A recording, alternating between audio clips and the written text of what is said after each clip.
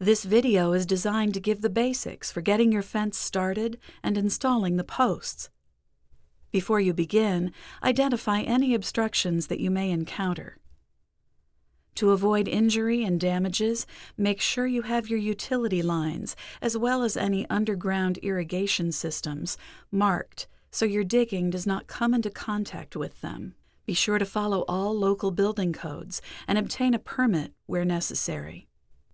Gather the tools you will need so they are easily accessible as you proceed. Be sure to include safety equipment, such as goggles and gloves. Install the line stakes and run a string line attaching it to the 2 stakes. Use a tape measure and mark the locations for each post. Check the CAD diagram for your fence model to determine the number of inches from center of post to center of post. After marking the post positions, begin to dig the post holes. The 5-inch posts will need a 12-inch diameter hole, and the 4-inch posts will need a 10-inch diameter hole.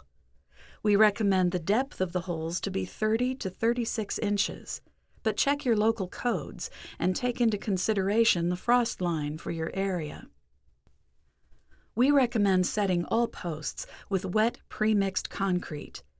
Use 2 80-pound bags of Quikrete for each 5-inch post and 2 60-pound bags for each 4-inch post.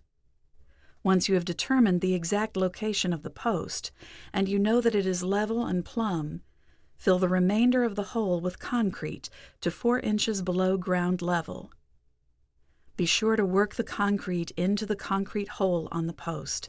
A tamping bar or spud bar will help you to work out air pockets and push cement into the cement hole.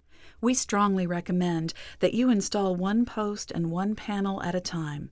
Setting multiple posts in concrete in advance could be a problem if you do not install your panels to the exact CAD diagram measurement. If you are filling the inside of your posts with concrete, you must tape the rail ends so the concrete does not seep into the rails and cause sagging.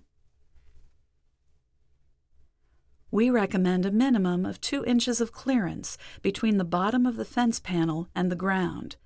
This will allow clearance for the gate to swing freely. Measure, assemble, and install your gates first. The installed gate will set the height of the fence. Failure to do so may result in a poor installation and a possible shortage of space for the gate.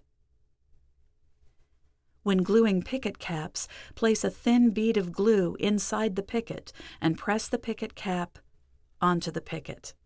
We do not recommend gluing the post caps onto the post in case you want to change the type of caps you have at a later date.